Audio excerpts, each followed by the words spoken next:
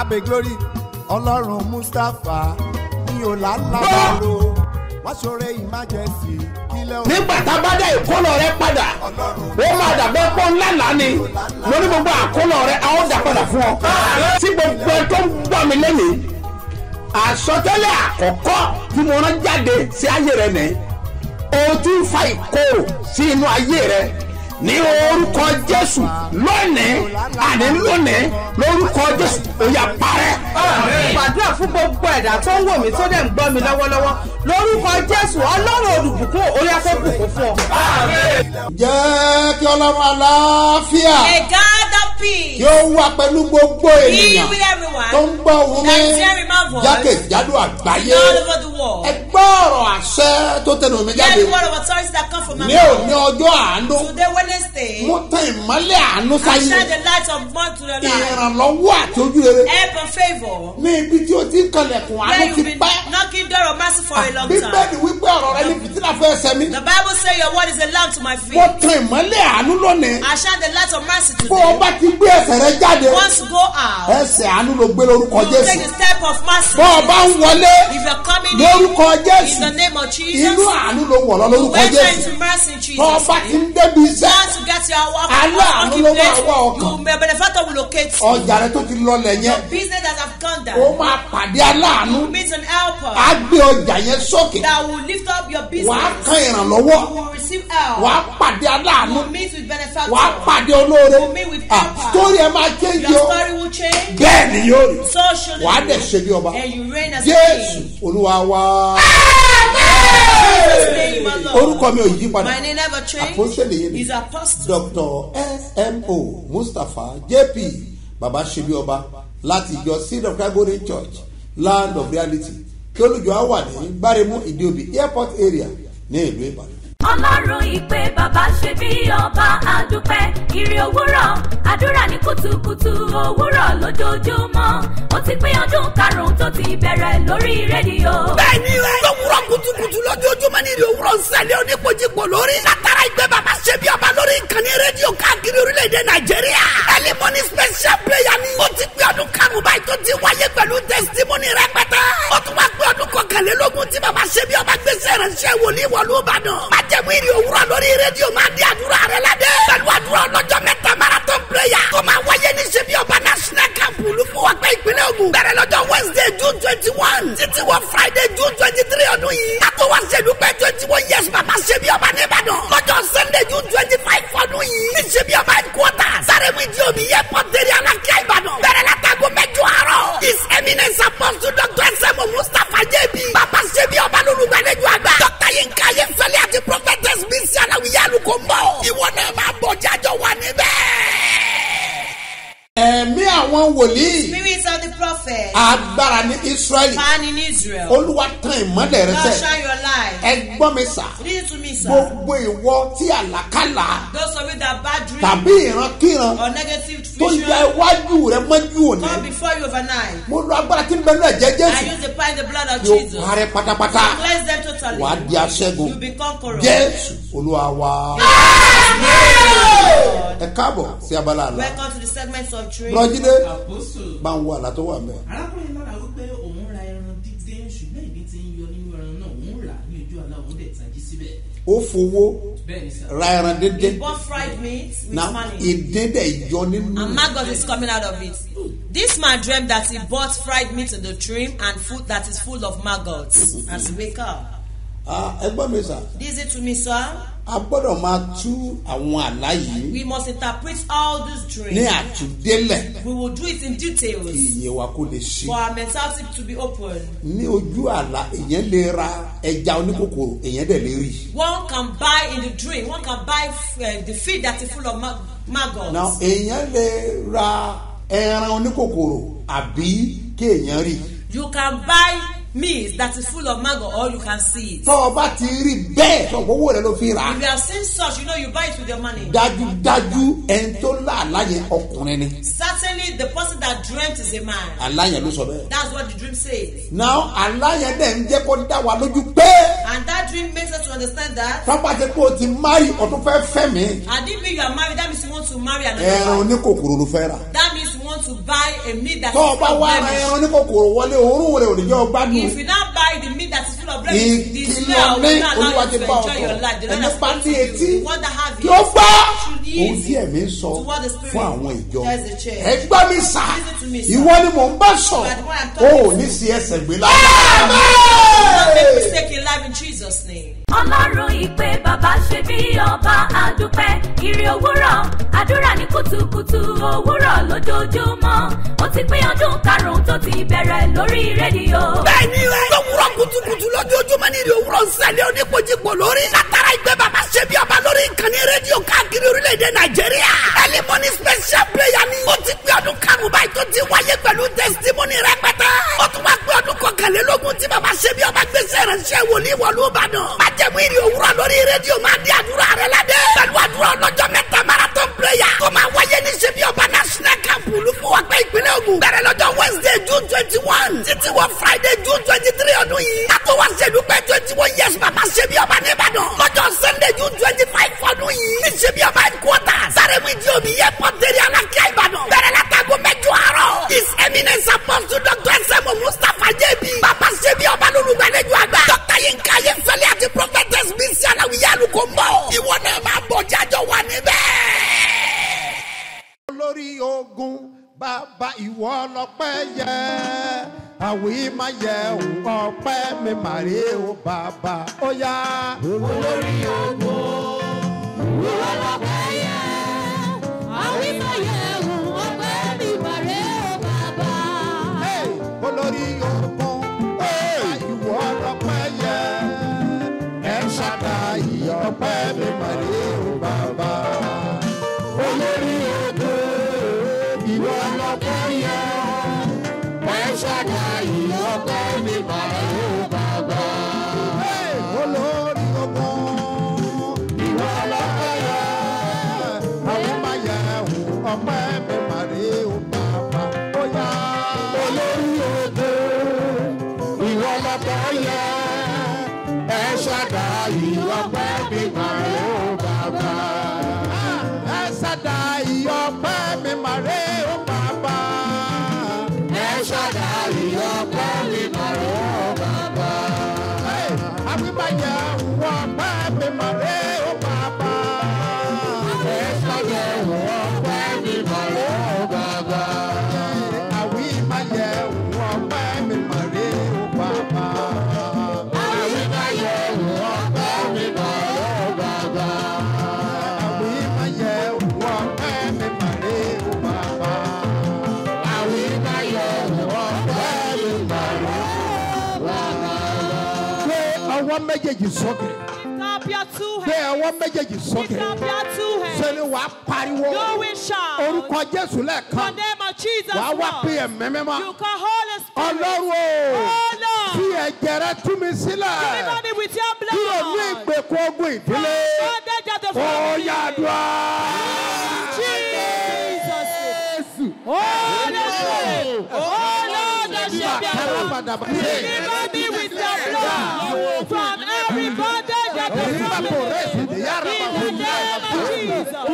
Deliver me with your blood from every bondage of the family. In the name of Jesus. Deliver me with your blood. Deliver me with your blood. Deliver me with your blood. Deliver me with your blood. Deliver me with your blood. Deliver me with your blood. Deliver me with your blood. Jésù Olúwa wa. Jesus mighty name, my Lord. ẹ pariwo ẹ̀yin àyànfẹ́. The love you will show. Ọlọ́run bàbá ṣe bí ọba o. Ṣe bí ọba. Rà mí padà nínú ẹ̀jẹ̀ rẹ̀. Redeem me with Ó your yẹ blood. sọ̀rọ̀ dùn Oh, mímọ́ o. Ọlọ́run ṣe bí ọba o. Rà mí padà, rà mí padà, rà mí padà, rà mí padà. Olúwa rà mí padà. Olúwa fi ẹ̀jẹ̀ rẹ̀ rà mí padà. Olúwa rà mí padà. Olúwa rà mí padà. Olúwa rà mí padà. Olúwa rà mí padà. Olúwa rà mí padà. Olúwa rà mí padà. Olúwa rà mí padà. Olúwa rà mí padà. Olúwa rà mí padà. Olúwa rà mí padà. Olúwa rà mí padà. Olúwa fi ẹ̀jẹ̀ rẹ̀ rà mí padà. Ayérayé rà mí padà. Ní orúkọ Jésù Kristi Olúwa wa. mighty name, my Lord. Ìràpadà ìtàn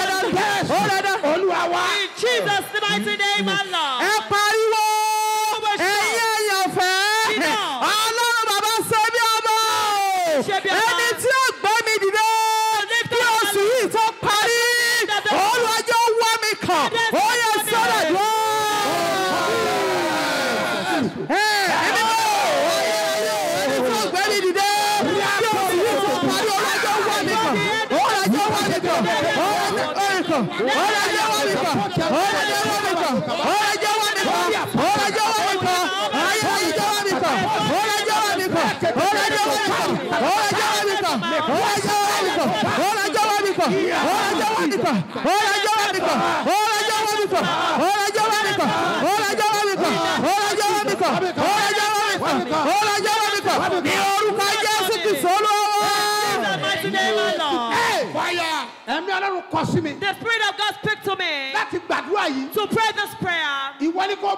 You should pray seriously. The Lord told me that everybody should pray. What come from my body that the enemy has kept me is a secret of wealth that come out from me. We don't know the way it's come out from you. Purpose of my body that come from my body. The enemy gets me through. Holy Spirit, redeem me.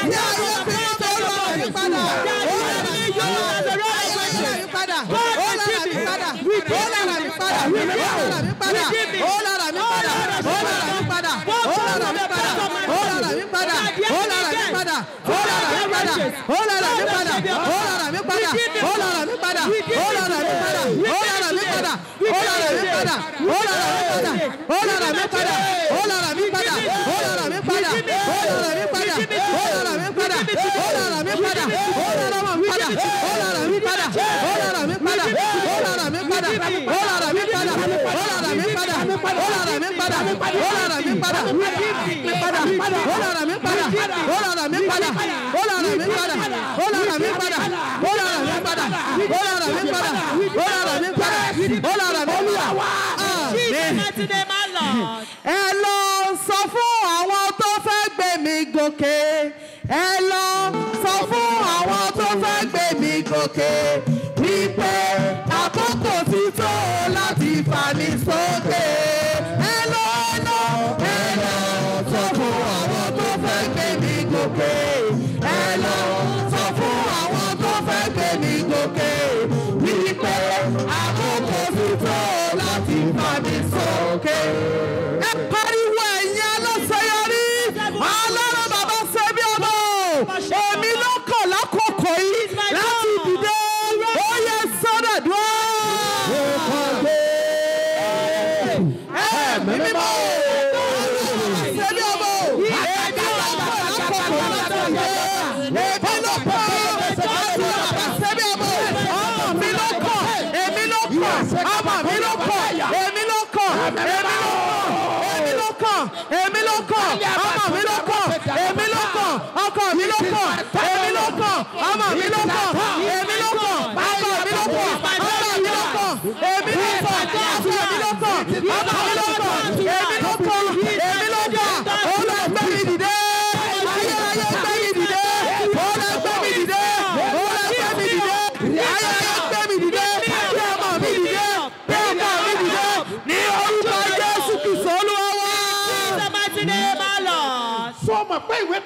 Do you know that there is a book? They read the names of glorious people. There is a book. They read the name of wild people. Lift up your hands. God, write my name. Write the name of my wife. Write the name of my children. To the book of glorious people. The wild people. The honorable people. All the evil.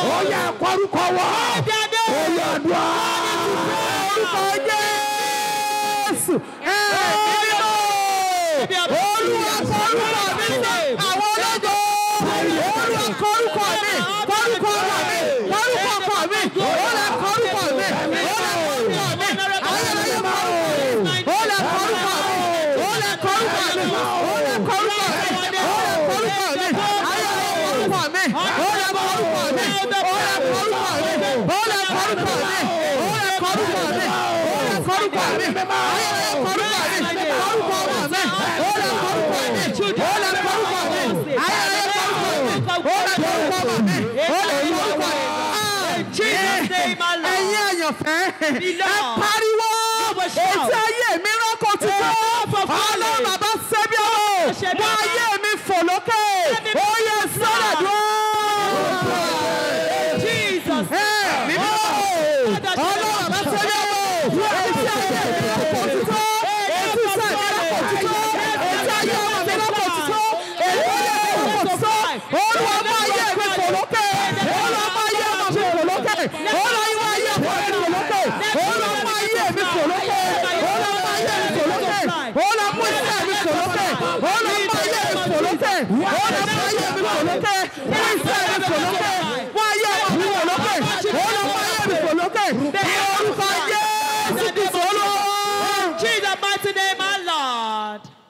I stand as his prophet. Mo sọ̀rọ̀ bí apostoli I speak as an apostle sent. Bí ìwọ bá gbàgbọ́. If thou believe. Ohun tí ayé rẹ nílò láti what your life needs to fly. Ohun tó nílò láti jẹ́ èèyàn. What you need to become great. Ohun tó nílò. What you need. Bí ìràwọ̀ rẹ ó fi tàn. As an Jésù. Ní oṣù yìí. Ohun tó nílò. Láti wà connected. Jésù. Bí ìwọ bá gbàgbọ́. Ní orúkọ Jésù. In the name of Jesus. Ó yá gbà.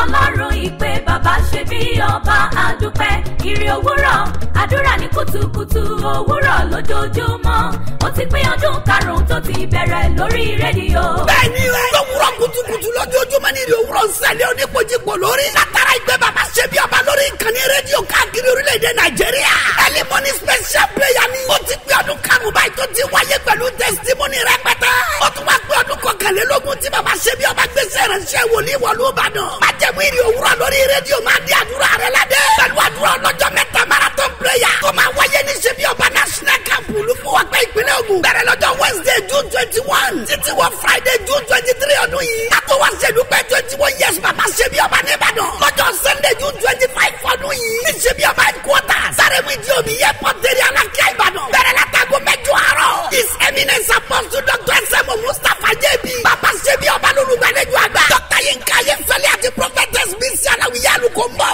ìwọ náà máa bọ̀ jájọ wà níbẹ̀. Yé jẹ́rìí ara rẹ o. Jẹ́rìí ara rẹ o. Ọba tó jẹ́rìí ara rẹ̀ ní yàrá òkè. Jẹ́rìí ara rẹ o. Olórí ayé. Jẹ́rìí ara rẹ o. Mazuri abayokalava. Jẹ́rìí ara rẹ o. Ọba tó jẹ́rìí ara rẹ̀ ní yàrá òkè. Jẹ́rìí ara rẹ o. Tó o bá gbọ́ ohùn mi. If you hear my voice. Tó o bá sì gbàgbọ́. And you believe. Ní orúkọ Jésù ti Násárẹ́tì. In the name of Jesus Christ of Nazareth. Nínú ìrìn àjò ayé rẹ. In the journey of your life. Ọlọ́run mi á jẹ́rìí ara ẹ̀.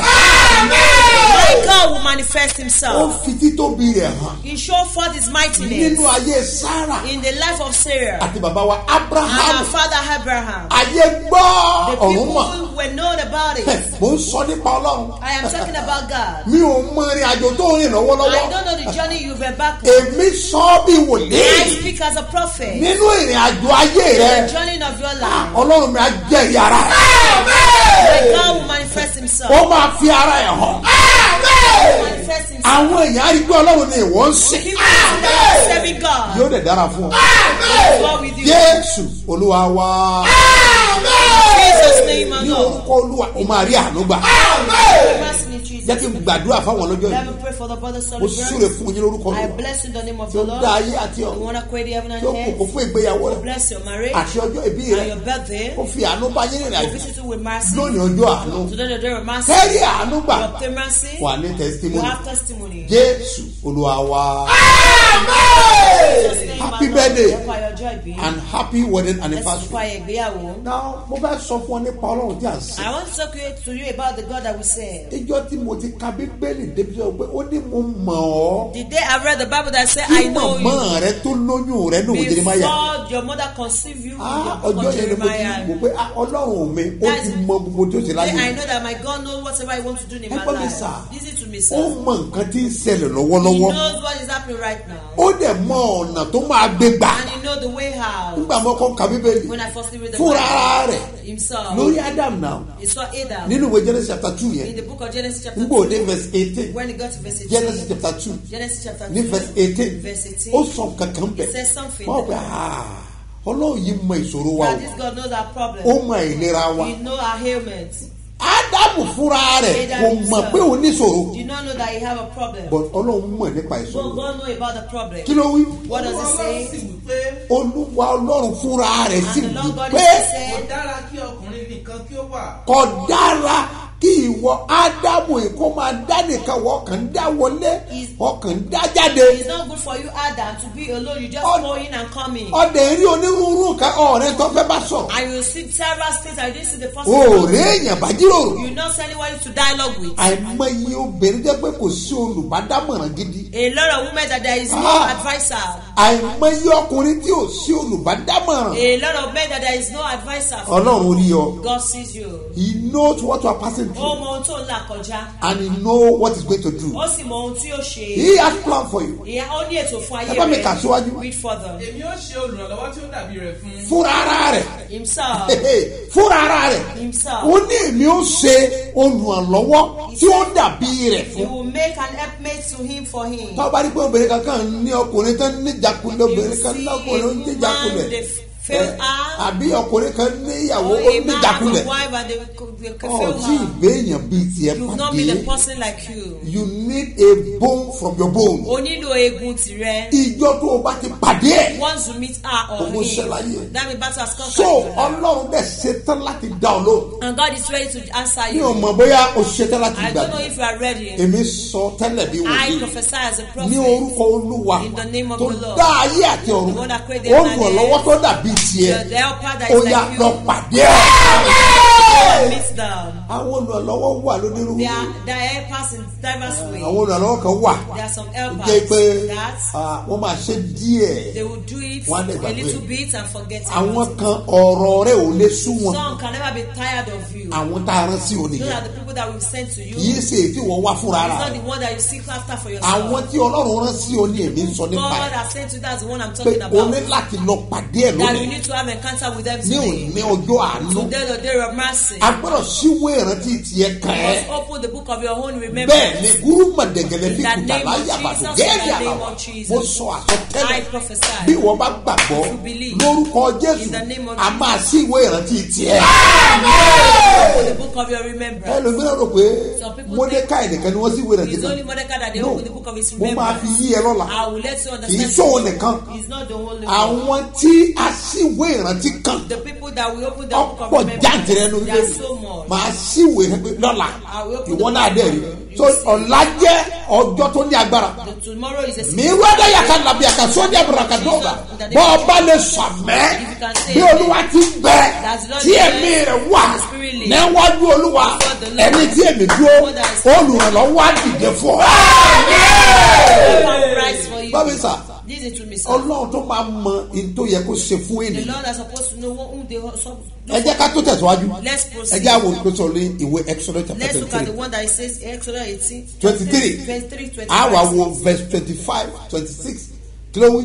Ẹ̀yin ó sì máa ṣe Olúwa Ọlọ́run yín. Na ẹgbọ́n kan tó lu wa sọ̀rọ̀. This is what the Lord said. Èèyàn kẹ́kọ̀ọ́ ò bá sọ̀rọ̀ o. Nobody was speaking with Fúnra him. ara Ọlọ́run ló sọ̀kalẹ̀ láti bá àwọn ọmọ Himself to Ísírẹ́lì talk with the Israelites. sọ̀rọ̀. Ẹ̀yin ó máa ṣe Olúwa That thou Ọlọ́run will yín. serve the Lord thy God. Yes.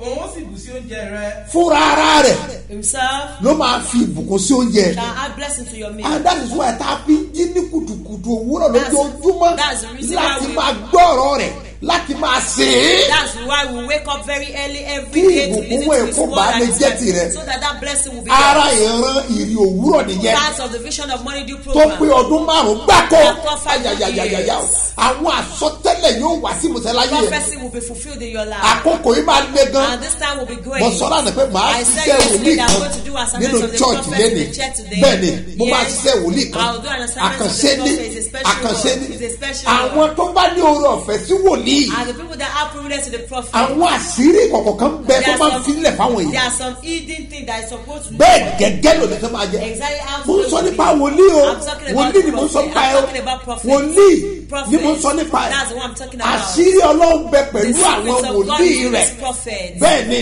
Yes. mo sì máa ṣàlàyé yànnàná tó And ká I pé will wòlíì expatiate it, the one we call torí prophet. gbogbo ẹ tiẹ̀ tí a dojúrú gan kò tẹ̀ Everything wá that lẹ́nu scattered, I thought mo to máa something ṣàlàyé else. wàá dàmú I will tiẹ̀ expatiate, but you will know it. tó o bá dàmú If you don't wàá recognize ṣubú síbẹ̀ it, you will fall into their lórí hands. Facebook àmọ́yé On wòlíì Facebook, a lot of prophets. wòlíì ṣe bí ọba ló ń gbọ́ báyìí You are hearing Shebeba now. àìmọye wòlíì ṣe bí ọba A lórí lot of Facebook fake Shebeba prophets. on bẹ́ẹ̀ wàá ní Facebook. ṣe bí ọba làwọn They will say they are Shebeba. wọ́n á dè ló fọ́tò ṣe bí ọba And they will use Shebeba wọ́n á dẹ̀ photographs. máa bèrè owó lọ́wọ́ àwọn And èèyàn requesting money from people. àwọn èèyàn á dẹ̀ gbàgbọ́ People will wọ́n á believe dẹ̀ them. fún wọn lọ́wọ́ They will grant them the ṣe money. wòlíì nàkọ́ nìyẹn Is that not a prophet? ṣe wòlíì nàkọ́ nìyẹn Is that wọ́n á not a dẹ̀ máa prophet? sọ àsọtẹ́lẹ̀ And they will prophesy tí ọlọ́run ò sọ that God has not said.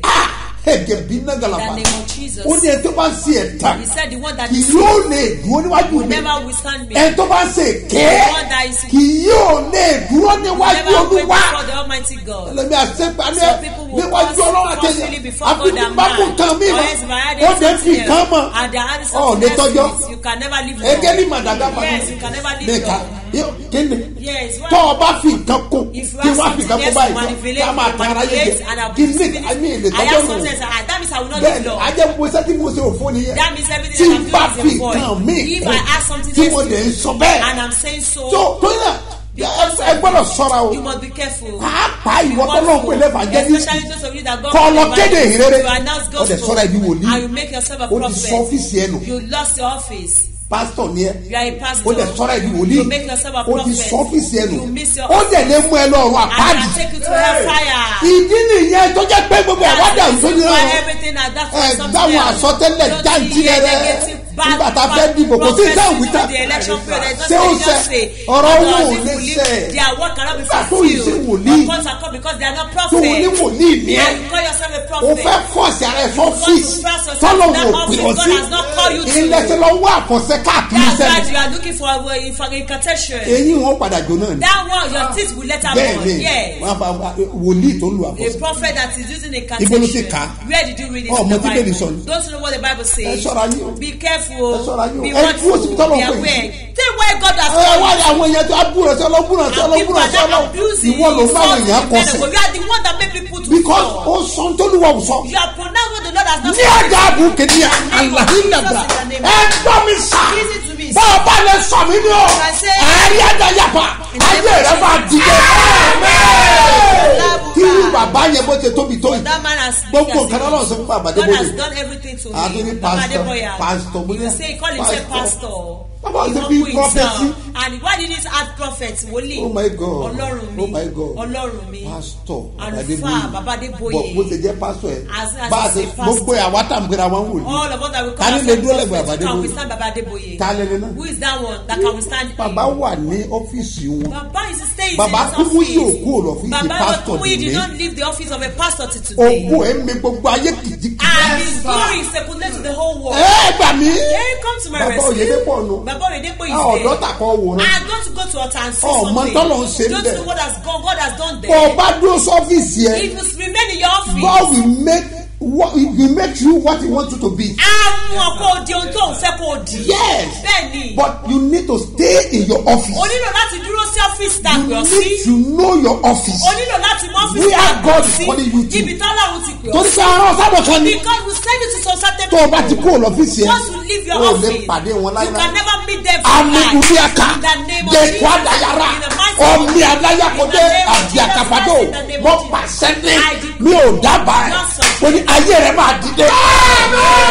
wọ́n jẹ̀rọ ẹgbẹ́ mi Listen to me. wọ́n á fi iṣẹ́ wòlíì kan I hàn will yín show you an assignment of the prophet. nínú ìsìn lónìí In the service today. bẹ́ẹ̀ ni Yes. bàbá ti dọ́rọ̀ wọlé dákẹ́ You want to get to the ẹ point, you jẹ́ keep káwa wòlíì quiet. sọ Let the prophet speak. bẹ́ẹ̀ ni Yes. ayọ̀ àbánúgàdé In the name of Jesus. àṣẹ ọlọ́run àlàyé Authority of the tí bàbá tọ́pọ̀tẹ̀ mọ́ of the Father, Son, ó máa gbé ayé ẹ̀ dìde.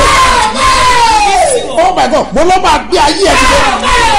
Mo ní ayé ẹ̀ máa dìde. Yẹ ti sáré gbàdúrà ràn lọ́wọ́ Let me òkú. quickly pray for help. Psalm 121. Psalm 121. Ẹ o, jásáré Let's gbàdúrà quickly yẹn. pray the sí prayer. orí òkè wọn ni. Ẹ yo. Níbo ni ìrànlọ́wọ́ mi yóò àti wá? Aha. Ìrànlọ́wọ́ mi yóò ti ti owó olúwa wá tí ó dọ̀rùn ayé yóò jẹ́ kí ẹsẹ̀ rẹ kí ó ti tó Is enough. èmi ò gbé ojú mi sí I orí will turn my òkè eyes unto the hill. ìrànlọ́wọ́ òkè ni That's everyone. gbogbo èèyàn kàn tẹ́wọ́ yín ẹ pariwo gan ọlọ́run mi My God. ìrànlọ́wọ́ òkè ni mo Help from fẹ́ above I want. ẹ dìde fún ìrànlọ́wọ́ mi Rise from my help. ìdí yọmí lẹ́nu rèé ẹ fi ìrànlọ́wọ́ yín ràn mí lọ́wọ́ Help me with your kí lè help. ní testimony lórí ẹ̀ Testimony of ó yà dùá. Orúkọ Jésù orúkọ Jésù orúkọ Jésù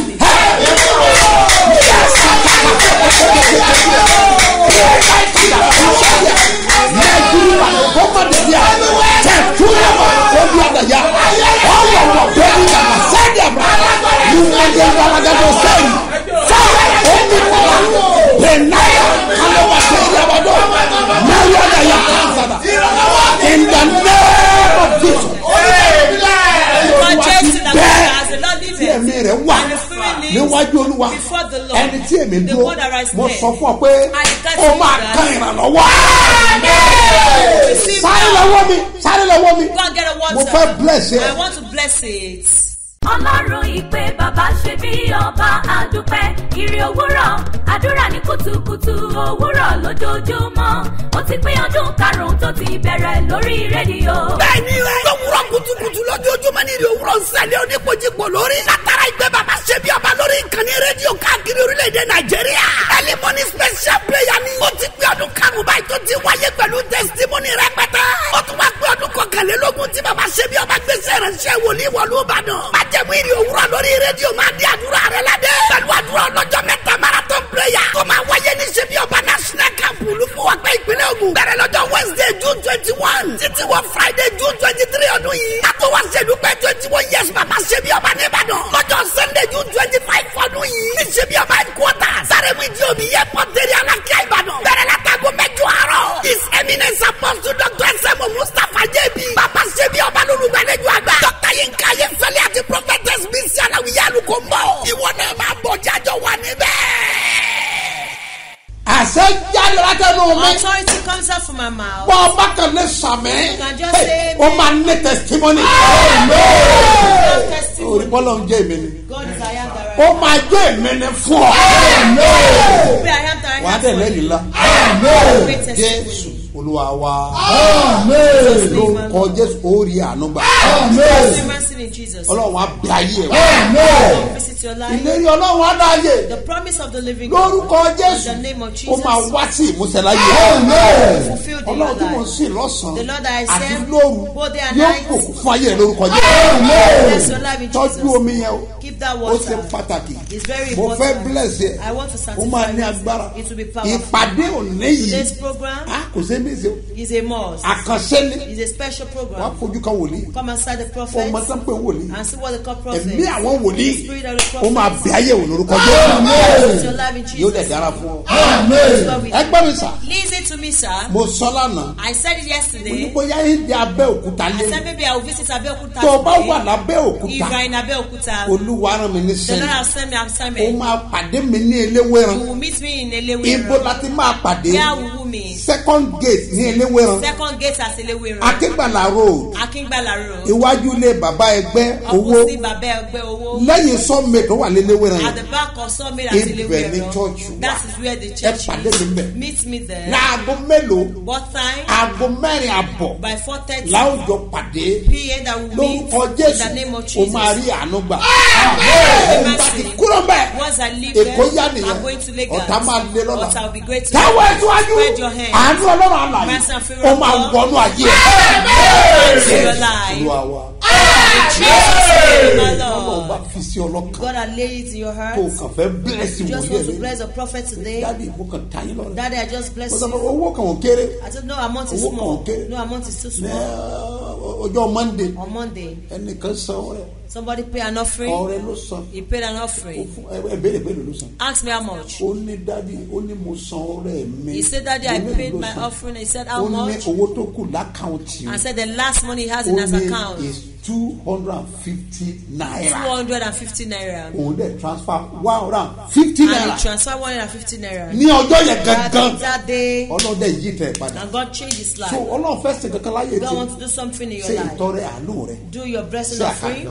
So this account number. 30 32 67 02 85. Bọ́lẹ̀ kan sí. Yeah, it's again. 30 32 67 02 85. Mustapha Solomon Muslim gbé jáde ní Fort Bank lórúkọ Jésù ayé rẹ̀ á dìde. Wàá dẹ̀ ṣe bí ọba. Tẹ́wọ̀ ẹ̀ bá sọ pé mo fàyè á ti fẹ́ mi fún ọ̀dàgùntàn tó kún fún mi jẹ́ kí n lẹ́jẹ̀ olótìtọ́ Jésù Ọlọ́run mi. Mo gbàdúrà. I pray. Ẹ̀mí tí èmi àti ìwọ. The spirit that you and I. Táwọn fi lè jẹ́ olótìtọ́ dé òpin. Will be faithful to the end. Tí a ò ní yà sí ìyá àti sọ́wọ́. That will not move either or titer. Tí a ò ní ṣe èké níwájú ẹ̀. That will not be tried before him. Táwọn tẹ̀ lè fi ìjọba ọ̀run ṣe jẹ́. That will be able to inherit the kingdom of God. Ọ̀run kò yóò da ẹ̀mí rẹ̀ fún wa. We release the spirit to us. Àpẹẹrẹ ìgbàgbọ́ yẹn mo yà The sí. symbol of faith are sanctified. Mo yí bọ inú bú I ẹ̀jẹ̀ put in the Jésù. pool blood of Mo Jesus. yá mi yẹn tọ̀tọ̀ As I lọ́wọ́. fry the water with you. Lọ lómi yẹn. Use the water. Bọ́lá bá ṣe fi sí As ọlọ́run. God has laid it to your Kó o dẹ̀ hands. kan ìrànlọ́wọ́. Help. Kí ìtàn rẹ kó yí padà. Lọ́wọ́ ẹ̀rí ẹ̀ wá. Jésù Olúwa wa. Ojú sẹ́nìkan. Face somebody. Ṣé dá lójú báyìí And pé. show them that Ọlọ́run ìpè bàbá ṣe bí ọba àdúpẹ́ ìrì òwúrọ̀ àdúrà ní kùtùkùtù òwúrọ̀ lójoojúmọ́ ó ti pé ọdún karùn-ún tó ti bẹ̀rẹ̀ lórí rédíò. Bẹ́ẹ̀ni rẹ̀ lówùrọ̀ kùtùkùtù lójoojúmọ́ ní ìrì òwúrọ̀ nsẹ̀lẹ̀ oníkojúpọ̀ lórí. Látara ìgbẹ́ bàbá ṣe bí ọba lórí ìkànnì rédíò káàkiri orílẹ̀-èdè Nàìjíríà. Ẹlẹ́mọ̀nì special prayer ni. Ó ti pé ọdún karùn-ún báyìí tó ti wáyé pẹ̀lú testimony rẹpẹtẹ. Ó tún wá pé ọdún kọkànlélógún tí bàbá ṣe bí ọba gbèsè ránṣẹ́ wòlíì wọ̀lú Ìbàdàn. Májẹ̀mú ìrì òwúrọ̀ lórí rédíò máa di àdúrà rẹ ládé. Pẹ̀lú àdúrà ọlọ́jọ́ mẹ́ta marathon prayer. Tó máa wáyé ní ṣe bí ọba national camp Olúfọwọ́pẹ́ ìpínlẹ̀ Ògùn. Bẹ̀rẹ̀ lọ́jọ́ Wednesday June 21 títí wọ Friday June 23 ọdún yìí. Àtò wá ṣèdúpẹ́ 21 years bàbá ṣe bí ọba ní Ìbàdàn. Lọ́jọ́ Sunday June 25 ọdún yìí. Ní ṣe bí ọba headquarters. Sáré mi di omi yẹ pọ́ńtẹ́rì Alákíá Ìbàdàn.